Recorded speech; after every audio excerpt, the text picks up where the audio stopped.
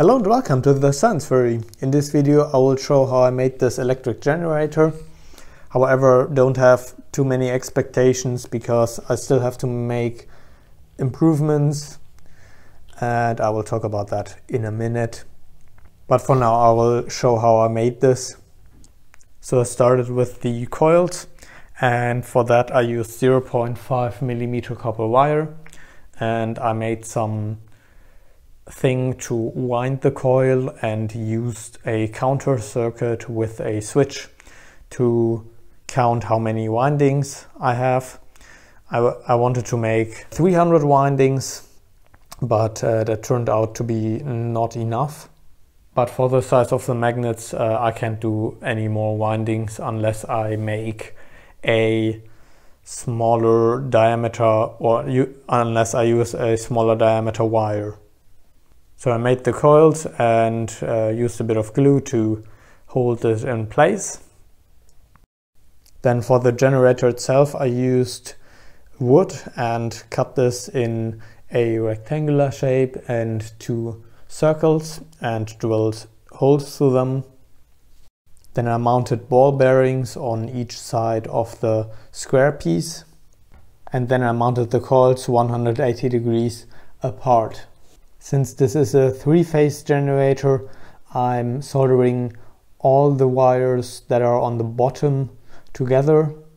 So we have at the end 3 wires. The schematic for a three-phase generator looks like this.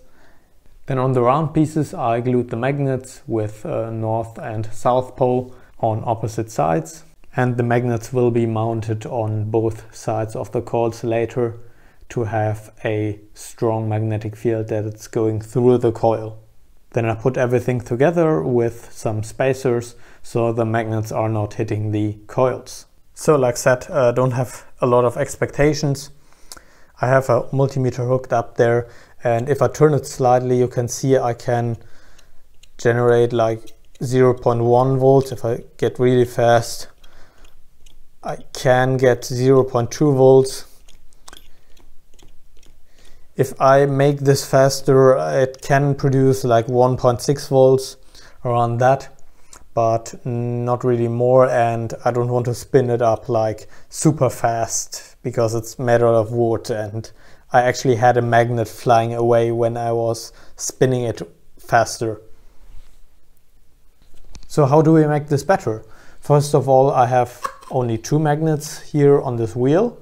And of course I can put more magnets around this. However, magnets are kind of expensive. Like if I get a lot of magnets, like I can fit, I don't know how many I can fit on here. They're kind of expensive, and for such a small generator it's not really worth it. The second thing is the coils. So the coils look like this. They're kind of small, and I used 0.5 millimeter wire, and this was actually relatively thick, and I used that because it has a pretty low resistance.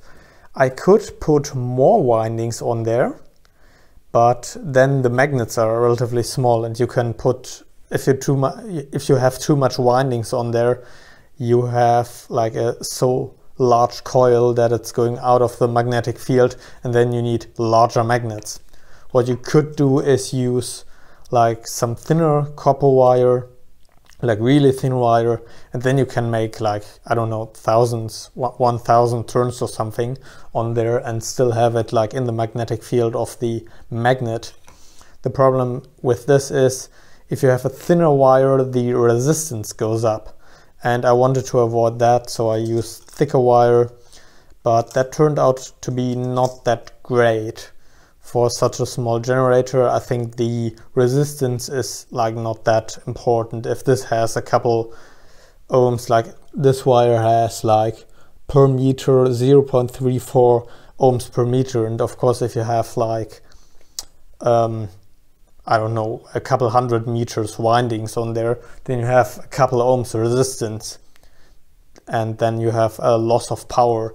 But I think if you have a low enough voltage with such a small generator, you'll be fine. So that's an improvement I will make on this thing, to have like a really thin wire make the coils more windings, and then you can spin it slower and still get more voltage out of it. So the voltage you get out of it is dependent on how fast you spin this thing and how much windings you have. If you have more windings, you don't have to spin it that fast. Alright, that's it for now. I hope you learned something new. Maybe you want to build your own small generator. There's definitely a lot to try out, especially with the coil dimensions and wire diameters and stuff. And I will improve this thing in the future. So if you want to see more projects and want this thing improved and stuff, then leave a like and subscribe for more projects. Until next time, bye.